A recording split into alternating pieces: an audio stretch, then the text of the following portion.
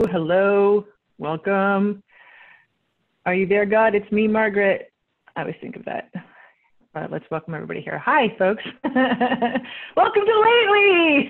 Hi. David, Allison, Kate Bradley Turnus. If you're here, pop it in the chat and let me know. I'm gonna do it myself.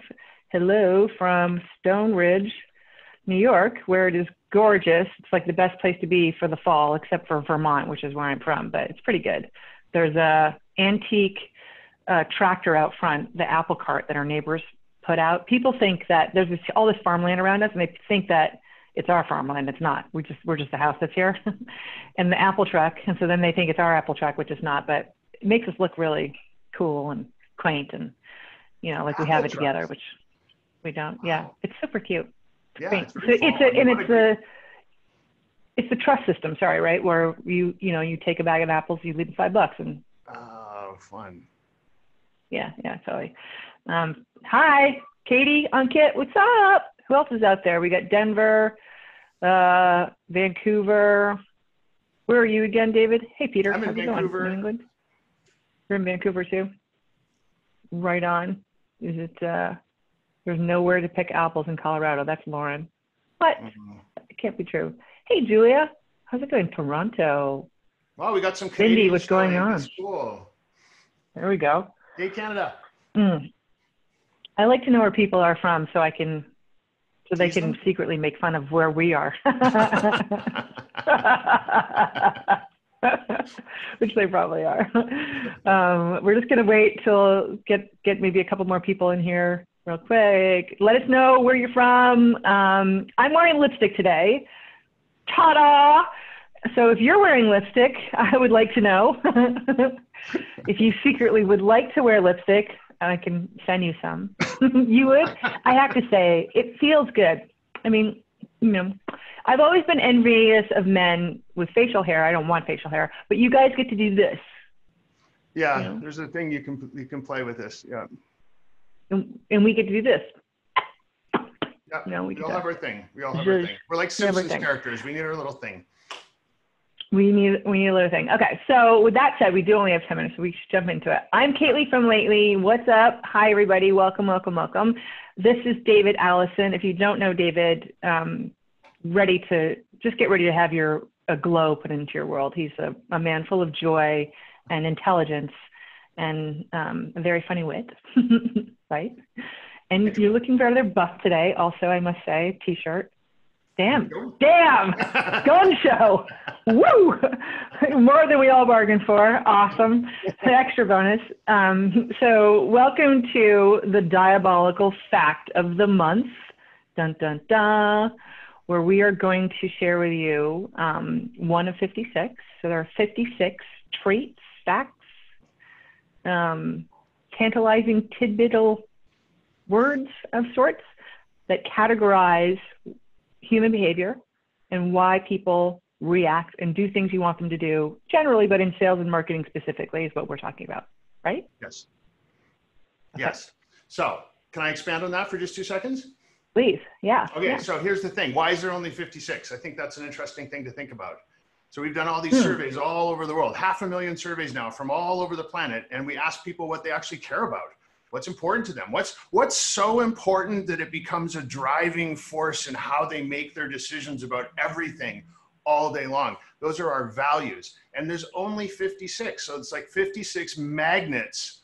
Humans are iron and steel, and values are magnets. And we can't help but go towards the magnets that are important to us. Magnet.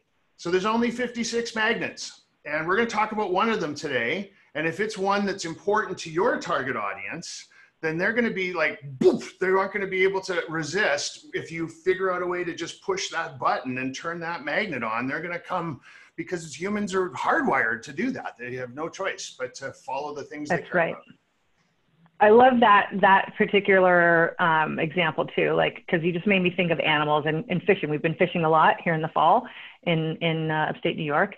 And when you use a fishing lure, like, it doesn't really matter that it's not live. It just triggers something in the fish. They can't help but go and bite it, right? It's built in, right? So same idea. Okay, so today's diabolical fact is Personal growth. That sounds like a personal Tony growth. Robbins novel or something, but it's 73% of the American population list personal growth as being an important value to them. It's number 4 on the list of the most important values. All 56 of those values, number 4 in the United States is personal growth. This is huge. Chances are, if you're listening, whatever it is you do for a living, whatever audience you're trying to attract, chances are with 73% approval rating on this particular value, this is going to work for you, the stuff that will tell you about personal growth. Okay, so anybody else, personal growth, a big one for me? It's a huge one. I'm live and die by it. I've had 2 mental health doctor appointments so far today already, actually, which is why I was late to that last meeting, Lauren. So yes, Cindy loves it. Me too. And it comes to your point, we're making fun. It comes in forms more than just a book, right? Although I guess that's a pretty easy one. So first of all, what is it about personal growth, David, that ranks so high on the list? So, personal growth is a value that a lot of 73% of the United States has. And personal growth is people who really are always looking to learn new things on all kinds of ways. They want to improve themselves mentally, physically, spiritually, emotionally, creatively, however you can say to them about whatever it is you're trying to get them to do, whatever your product or service or brand is, you need to find a way to connect the dots for them and say, my thing is going to help you be a better version of yourself tomorrow in some way than you are today. People who are attracted to personal growth, 73% of the population, will be like, huh? You're going to make me better somehow? I'm all over that. And they're going to run towards you like that was steel to a magnet. It's a diabolical fact that you can use for your copyright. Okay. And so a key word you used there was like get better, make better. Better is the word, right? So when you guys are thinking about your positioning, when you know that this is a trait that your customers will respond to, you want to think about how to say that your product is going to make their lives better in some way. So better is the optimum. Let me give you a really quick example from a piece of research we did. Okay. We just did a study on what will get people to come back to restaurants. And people who go to restaurants frequently, oh my God. Restaurants have restaurant patrons, frequent restaurant patrons. Personal growth is a really important value for them. So as a restaurateur, you need to say to yourself, what is it about choosing to come to eat at my restaurant that's going to make you better? It's going to give you something that you weren't going to have in your day and in your life otherwise. You're going to get a chance to really have a great relationship with whoever it is you come to talk to. So you're going to grow in terms of that relationship. You're going to learn some new things about food. You're going to learn some stuff about wine. You're going to just have a chance to chill and relax and be in a nice place and forget what's going on in the outside world. Whatever it is you can say that's like, this is how we're going to help you be better, people will come to your restaurant. Okay, so that's a hot button for all of us because I'm not going to restaurants. I'm doing takeout. I'm not yet comfortable enough. So no one has gotten the better, in me just yet, which is interesting. And I'm sure a lot of people are trying to put themselves in those shoes right now too, think what is it about that a restaurant as opposed to home cooking that we are so enthralled with, but that's another conversation. So let's try to do some copywriting live because you're so good at this, right? Okay. Do we want to do, what do we settle on? What's a good thing to think about? Why don't we ask people in chat? Somebody throw out a product or a service and we'll try to figure out how to do personal growth as it relates to that. Okay, yes. So quick 20 seconds. Everybody throw in some kind of product or service you want David and I to do a brainstorm, mostly David because he's super good at this. Peloton's shampoo bar, a new book. Okay, so any of those sound good? Car sales, nuts. Peloton, like the bike. Oh, Peloton. Face okay, masks. let's do that. We'll do Peloton, okay, and then if we have time, we'll keep going. So Peloton's a pretty obvious one. You get on this bike. This isn't about a bike. It's not about a bike ride. It's not about just exercising. Yes, you're going to get physically fit, which is about personal growth. But because of the way Peloton works, and it's about being part of a community, you're also going to get to meet some other people. You're going to get to compete with some people. That sense of competition, particularly if you're really good, it's going to help you feel like you're a better version of yourself than you were before. You just won something. You just bested your own time. You just beat somebody else at their lousy time. Whatever it is, I mean, Peloton's not going to say it like that. It's all going to be happy and smiley. But Peloton shouldn't be talking to us about how beautifully the gears work on their bike and how their bike is nice to look at, because that's not what personal growth is about. How is this bike going to help me be a better version of myself? There's the obvious one, like we said, fitness, but there's so many other ways you could talk about personal growth as it relates to a Peloton bike. What was another one? Let's do more. I love that. Fun. And I like you did the anti thing as well. It's not this. Let's do that again. So there's face mask is one. There's some home improvement, like repainting your living room, upgrading a balcony or terrace, golf, wine, food, cars. Home improvement. Okay, Let's home do improvement. home improvement. Home improvement projects. We're all doing home improvement projects right now because we're all spending a lot of time at home. And I actually have a friend who owns a really lovely furniture store, and their sales are through the roof because everybody's buying new chairs and new stuff to fix up their space, or they're spending 24/7, 365 because we're not allowed to go outside and be in other places. Me too. So home improvement is, yeah, it's about making yourself feel better. It's about creating an environment where you can calm down, where you can feel less anxious, where you can feel more productive, where you can feel more cozy, where you can feel all of those things. You're not buying a chair. You're not painting a room. You're doing things that are going to make your life better, that are going to make you better, that are going to help you feel like you've achieved something and moved. It's basically about wanting the graph of your life to continue to go like this all the time. That's what these people are chasing. So home improvement, I mean, it's baked into the word of home improvement. It's about improvement. That's a nice one. Yeah, so it's interesting, like someone was talking about paint. So like if you were appealing to this market with paint, it wouldn't be like a new coat of paint or the newness of the paint. It might be like green is a calming, soothing color or something like that, right? Or, so you know what? I can be very personal about this one. We painted this place when we moved in here 4 years ago, and there's cracks and stuff in the wall. And we move our art around, so there's holes in the wall. And every time I walk up and down a hallway, I'm like, I hate these cracks. I hate those holes in the wall. And if I could make that go away with a fresh coat of paint and just feel like everything's a little bit fresher and nicer and cleaner, that's what the paint is. It's not paint. It's about feeling better and having a better day and a better time in my space. There we go. Okay, I love this. So are you guys getting the gist of it? Hey, Julia, hey, Reed. So it's the idea of understanding that your audience A responds to personal growth. That's going to be their trigger, their magnet. And then curtailing your message or your copywriting, right, around feel. I love this. You said feel a lot. You said better. There's a lot in those words. And then knowing what it's not. It's not the mechanics of the things. It's not the item itself. Oh, yeah. And that's the biggest mistake so many copywriters make and so many marketers make, is they get all wrapped up in the new features, the benefits, that this thing has a button that does that, and it has a buzzy thing that does that. Nobody cares about your thing. Nobody cares about your product or service.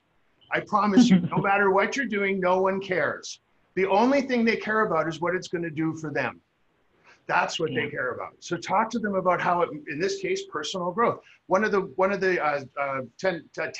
56 diabolical facts we did previously was family. So it might be that family is the button that you can be pushing. And if you put these two together and you get two diabolical facts going, personal growth and family, wow, now you're really going. You can really go to town around why home improvement and home decorating at this moment in time is going to make you a better person, because you've created a better environment for your family to feel like they're having a better time during these difficult moments that we're all living through right now. You get two of those things going, and boy, you're really on fire. And the way to find out, just as we wrap up, just so people can be reminded, the best way to find out is to ask your customers, right? Absolutely. When we do customer polling and go into our CRM database, what we generally do is we ask questions like, how old are you? Are you a man? Are you a woman? How much money do you make? Do you have kids? Do you have 2.3 kids? What kind of car do you drive? What do you think about my product? What features and advantages do you like? How many times are you going to buy my product in the next 10 minutes? Have you already bought one? Do you own 3? Are you going to buy 4? That's the stuff we ask. Stop it.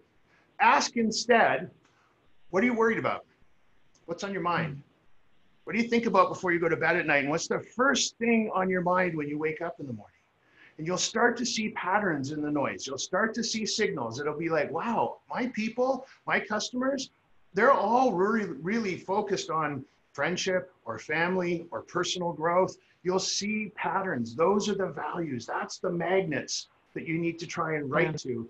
And you know what? One thing my agent has said to me as a public speaker over and over and over again is to stop using the claw. And look at me, here I am doing it. The magnet. I'm like Lady Gaga. So that's so funny. cut it out. No, I mean, I think that's right. I mean, we talk about this all the time, and I'd love to see a quick poll here, but our research shows us that our customers are motivated by human connection, right? So we ask them how they are all the time, right? And in fact, internally, I was just talking about this to some investors, like what's unique about my team, who I love very much, is they're not motivated necessarily by money. It's not their motivation, right?